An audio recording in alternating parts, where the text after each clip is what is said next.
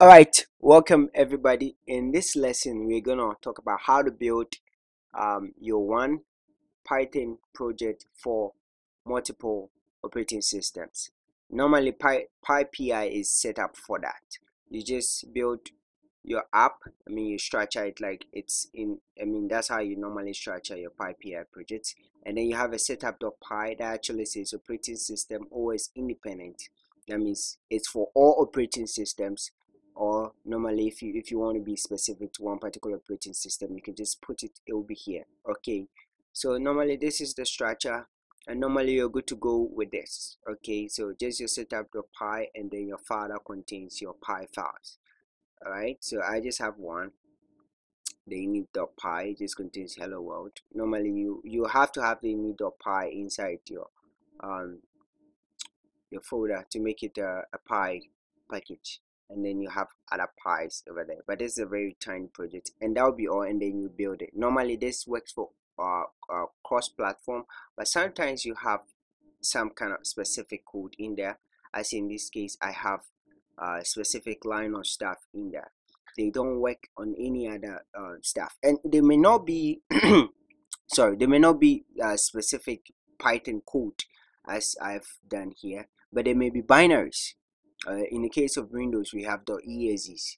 Okay, so if I were to go into the specific window, we could have binaries that are for only Windows, and putting that on PyPI for someone to download will make the download file size for that person very big, and it will make the download file size for just people that are not on Windows, because then we also have Linux specific stuff on it. And so it will make a really big file for everybody. And so you might want to create 3 to 4 different .3 files. All right, so .whl files for everybody. So one for Windows Printed 2, one for AMD 64, and one for and one for Mac, one for Linux, so that each and everybody can download on its own. And I found out that the secret to do that is actually in your setup.py. The operating system classifier can either be missing, or you should set it to always independent. So if you're going to do that, there's going to be one .real file for each project. Okay, so the operating system classifier should be set to always the independent, and then you have those separate files on it. So I'm just going to show you how to do it. Basically, I found the secret to actually be in the renaming of them, the names of them. Okay, and then you can just build one file and then rename it and upload all of them. It's not gonna work.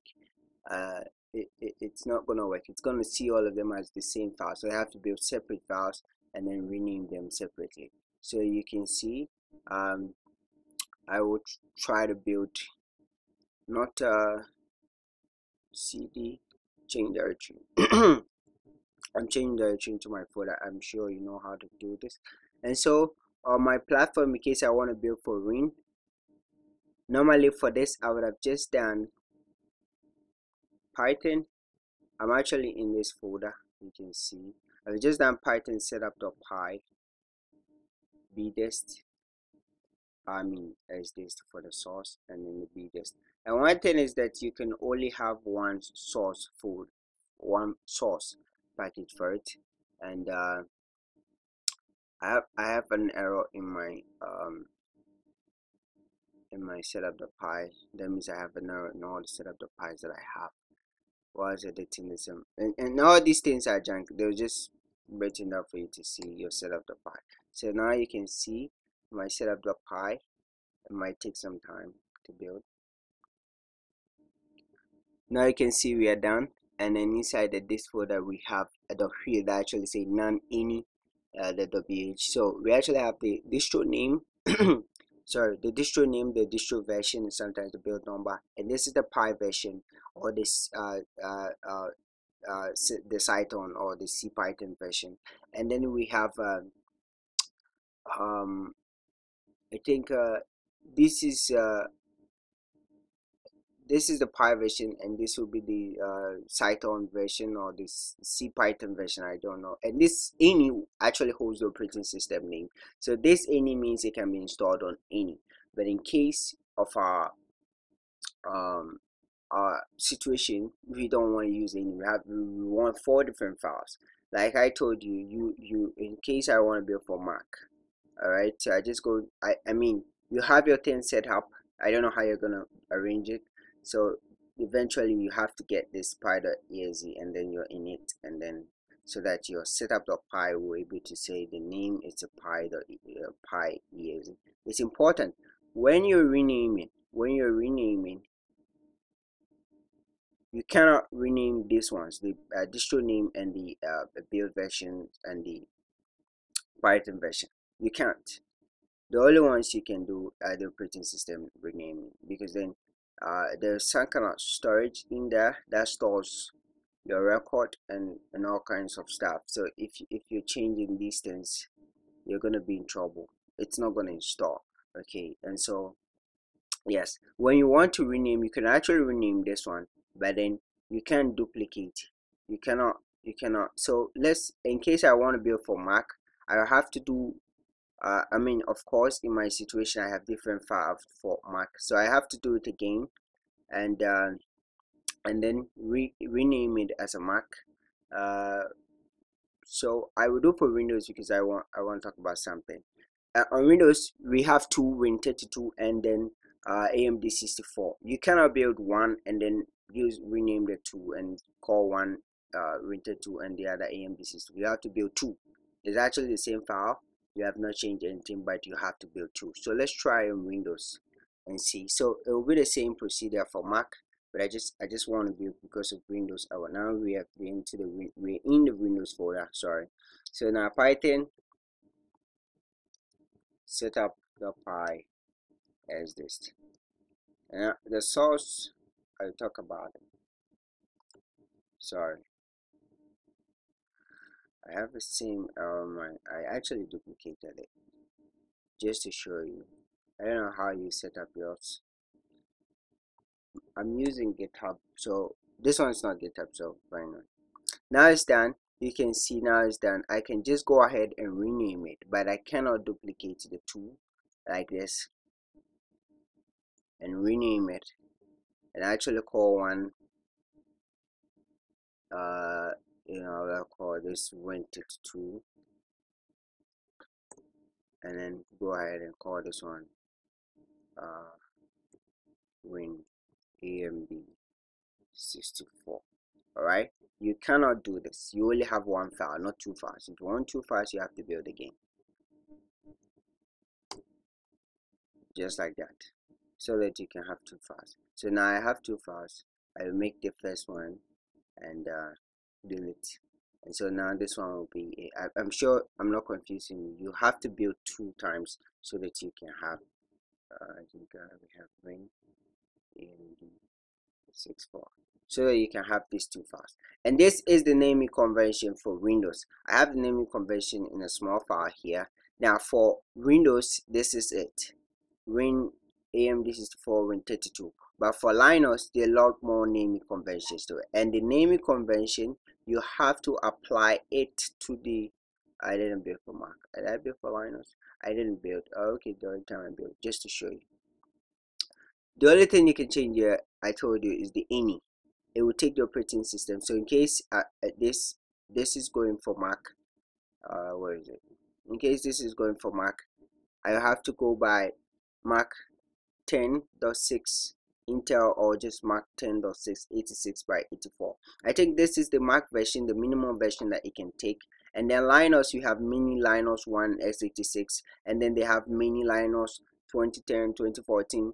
I think you should really stick to make it quite global if you are not finding issues installing it on machines that are later than any dates. Like you're not having issues installing on machines that are later earlier than 2014, then maybe you should go with the mini Linux one. So that's the main name convention. And then Mac, I'm sure you know why we have Intel and non-Intel. You should. So these are the name conventions for Mac. You should go with one. So, and when you go with it, Like for instance, Win32 and AMD64, my machine's AMD64, it supports Win32 for when I download an .exe. But when I'm downloading a .real, it doesn't support a Win32. Okay, so when I'm downloading a .exe and it sees a Win32, it's not gonna install. It's gonna go look for a Win AMD64. That's the thing about this naming convention, so you have to be careful, and it's that simple. You want it on that operating system, you go, you change the any to the name of the operating system like this, and it's that simple. Look at the error we now have, and make sure you don't have any errors. It's reading them. This is the distro name, this is the version number, including the build number. We don't have a build number, it doesn't have a problem. When we have the hyphen, then we are going for something differently. So distro name hyphen, build version hyphen, Python version hyphen, I think the C Python version, and then hyphen the operating system name. It can be none here and any here, but then if you go in specific, then you write it. It's as simple as changing the name, and then later you can actually gather all of them into a dist folder. Yeah, you can gather the one from Windows. So you gather all of them into a dist folder, and then you actually twine upload them, right, like you would, right? So I don't have internet connection, twine upload like we do, yeah, like we do, and then you upload all of them. But concerning your source, you can only upload one. So we're having different versions for the real Mac, Win, Linux, and maybe Linux, but for your source you can only have one. So it will always be Python, the distro name, the version, and then tar.gz. That means you have to find a way you can build your source, because then when a person doesn't have a distro, it will go looking for the source to build it from scratch. That means the source will have to be bigger, and that's a problem. The maximum size limit for a source is 60 megabyte, but this thing, it has very huge conversion, the tar.gz the gz and the .real. I'm sure it's using the same tar.gz. It actually does really great conversion. A file like 200 megabyte or something like that can be converted into something like 60 megabytes. Okay, so you have to find a way to compile all the codes, all the binaries for Mac and Linux into another project, and use if else statement for the binary. Even though they are binaries, of course you can do if else statement to include binaries, so that you can build a source, and that would be very huge. Okay, so the source will be very huge, but then the maximum size limit for PyPI for anything for the source and the .real will be 60 megabyte. Okay, so you have to also take precaution. So that'll be all. See you in the next lesson.